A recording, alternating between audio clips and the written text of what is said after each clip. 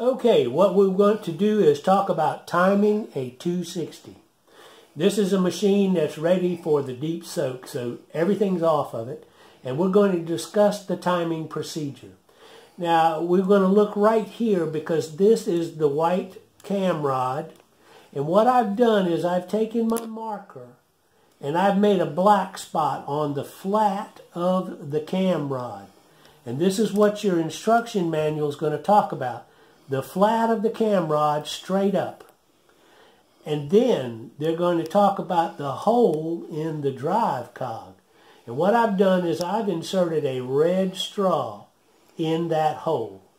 Now if the camera can move in a little bit, I want to show you what it is not. Is this hole, which is in one of the plastic clips in the top. There's a hole there, yes.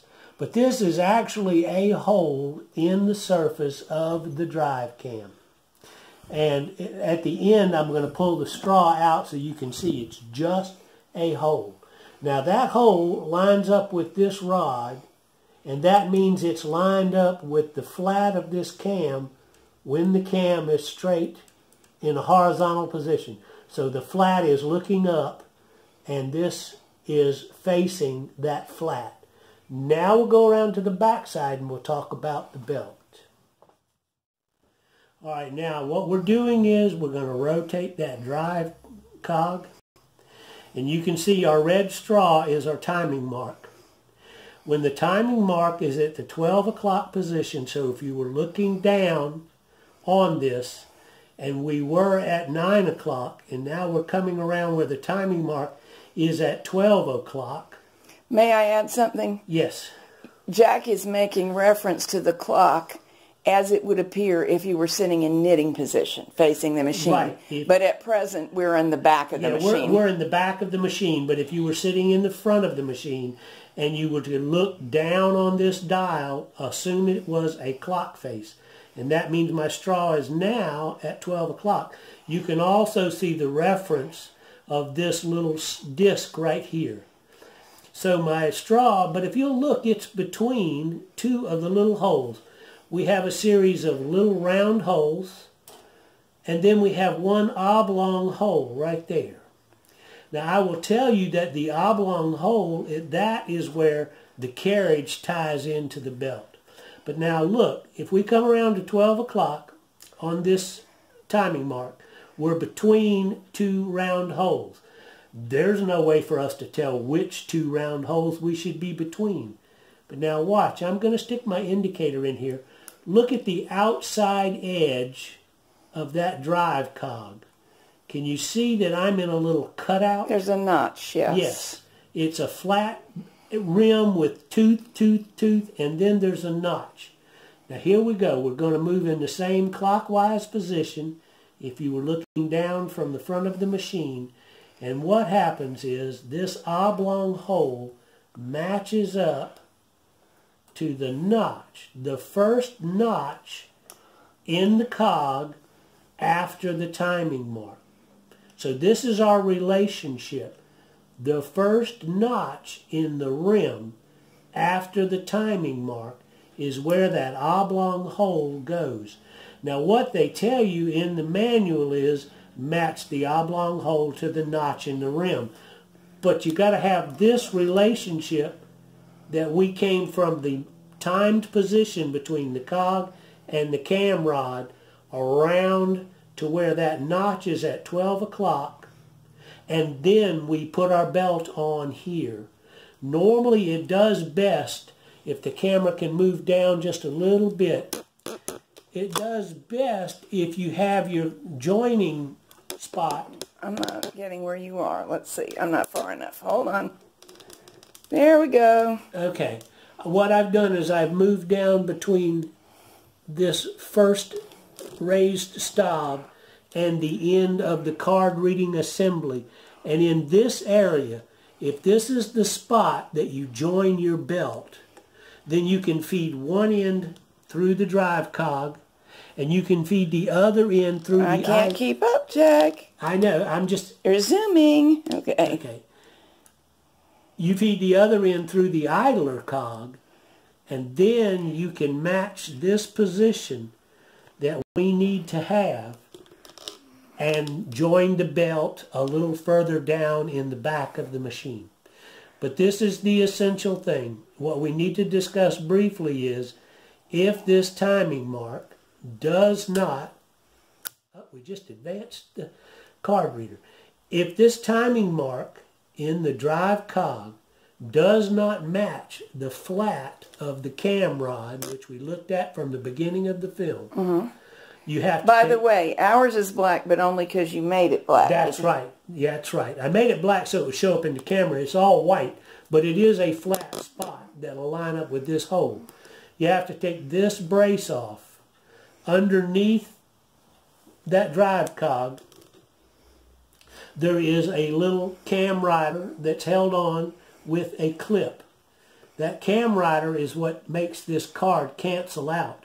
But you take a clip off the top and the bottom, you take this brace off, and what you have to do is slightly raise this drive cog so it's not turning the cam rod when it rotates. If they're not aligned as you described? If they're not aligned correctly as we described in the first of this video, that's what you have to do.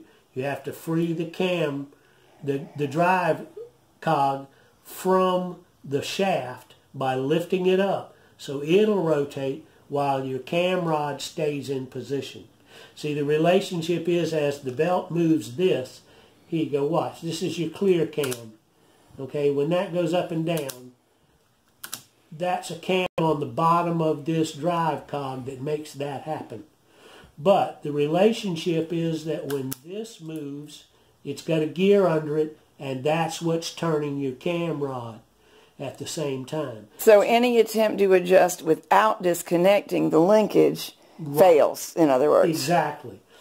So if this doesn't line up so that the hole, which has the red straw now, isn't lined up with the horizontal flat of the cam rod facing straight up, this has to be disconnected from its drive and lifted up and rotated independently. And believe me, this little shaft in the middle will fall out the bottom when you do that. So I wonder how you know that. It takes about 6 hands, and I don't recommend that homeowners do it. It's not a DIY.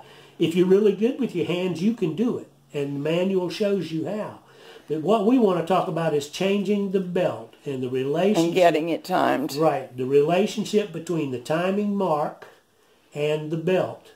And it's the first gap in the ring of the drive cog after the timing mark is where the slotted oblong spot goes. So you would match. You can see where your teeth am I right in thinking any of the slotted oblong spots would do? Yes, that's what I was going to say. If you had your belt loose, you could hold this oblong in position, and you see how your notches are. If you take this off, it makes it easier, this top brace. If you take it off, it lets you play with the belt a little more freely. You can see where it constricts the belt. I don't take it off, I just feed it through, and I slip it to where I want it to be. But for ease, take this off, and I'm going to back up just a little bit and let the camera look. This is actually a hole in the top of the drive cog itself. Okay, hold still. I'm going to zoom in. People, it gets grainier when I zoom, but you may see something of use, then I'll back out. We can see the hole. And I'm going to show you. Just stay where you're at. Let me move this. There's one on the other side of that drive cog. But it isn't the correct one, or does it matter? Either one will work. Let's see. I don't know if this one has two. Some have two. This one only has one. Oh, this one, yeah, you went a full only has one. Yes. So that's your timing mark. And it is confusing. You have to use the manual for your machine. Someone wrote and asked, will the manual from a 270, which is easier to read, work for the 260? Not necessarily. The funny thing is that all Brother punch card machines are almost alike, but not quite alike. That's right. And this is the same process for timing an automotive engine when you put a timing belt or a timing chain on there. And after you've done a gazillion of them, as I have, you know what you're looking for as a timing mark in these different Well, places. when Jack first showed me the timing mark, I was going, what mark? It's not very obvious. There's nothing wrong with my eyesight. It just takes some getting used to look for. Right, and on this machine, on the 260, it is a hole in the top of the drive. And I'll pull the straw out one more time. So we're going to send this out for a friend who's having timing problems. Hopefully this will get her going.